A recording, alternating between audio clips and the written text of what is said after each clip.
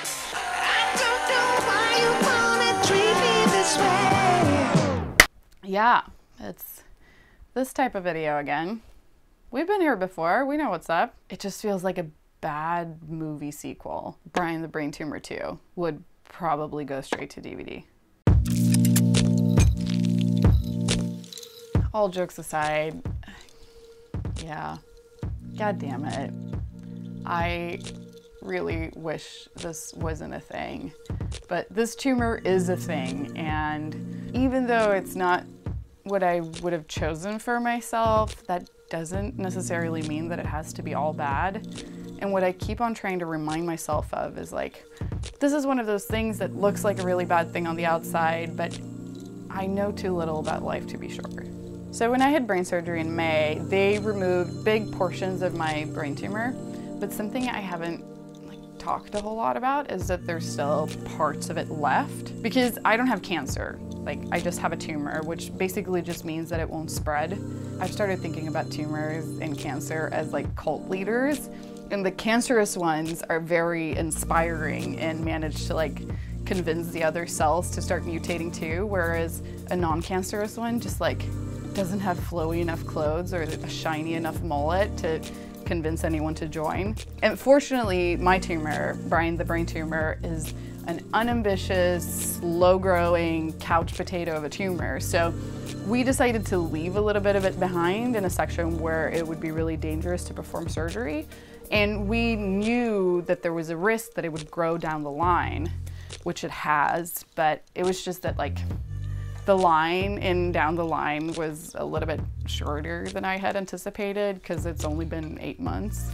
But the good news is that I'm not gonna have to have another surgery for now. I'm just gonna have to go through radiation therapy, which basically means that Monday to Friday for 6 weeks, I have to go to the hospital and I have to put this mask over my face to hold my head in place, and then they're gonna radiate my brain, hoping to damage enough of the tumor to discourage it from ever growing again. So the campaign for 2018 with surgery was Evict Brian, and now for 2019 we're moving on to Burn Brian.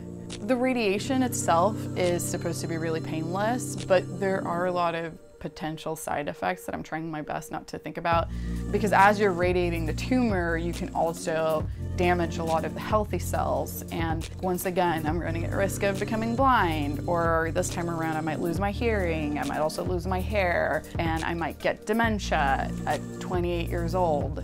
But I'm trying my best to forget about that. It's not funny. It's really not funny. But it's a little bit funny. I'm trying to focus on the tiny bit of it that's a little bit funny. This has honestly made me a lot more sad than I had anticipated, because I mean the success rate with my type of brain tumor is 90% with radiation therapy, and I might be completely fine throughout the treatment other than like being a bit tired, but it's just been a lot to deal with emotionally, and I've just been really bummed out.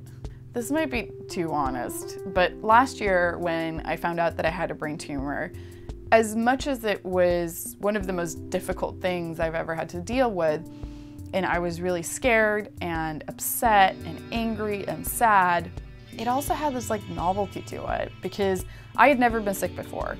So there was a part of me that was like, oh, I wonder what this is gonna be like. And with everything, there was all this like love and affection and attention, and like my family flew out here and my friends were there for me 100%, and I got a bunch of gifts from people on the internet. And I'm not saying that any of that made it worth it. Like, I would still give having a brain tumor a pretty terrible review.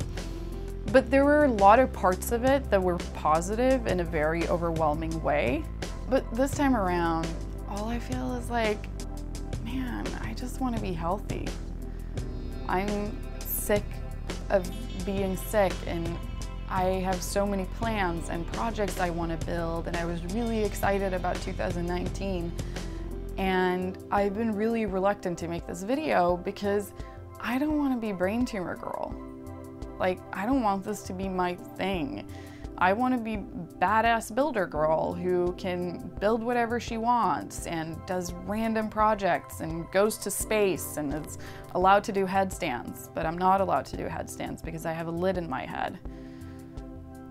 At least I got this t-shirt out of it. This is from a scan of my brain after surgery. Here's where my roommate Brian used to live before he got evicted. Maybe I should start selling them. I might put a link in the description. But yeah, it just feels like a bad sequel. But I guess you're committed to the franchise because you watched this far. Also, this is not a movie. This is real life, and sometimes life is messy and challenging just because it's the same thing over again, and it's boring and frustrating. And yeah, I just wanted to let you know what's up because I don't know what's gonna happen when I go through treatment. I might be completely fine and I might be able to work and make videos, but I might also not. And I just wanted you to know that if I'm not around, it's not because I don't want to be, it's because I can't. But fortunately, I have the best internet friends ever, and even if I'm unable to work, I can cover rent and salaries because of the people who support me on Patreon.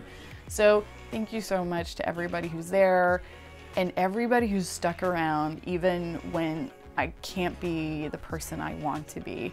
I'm not gonna make any call to action because that would be shameless, and I do have a lot of shame. But there might be a link in the description. Also, this video is brought to you by Shitty Health. Burn Brian 2019. We got this. Okay, bye.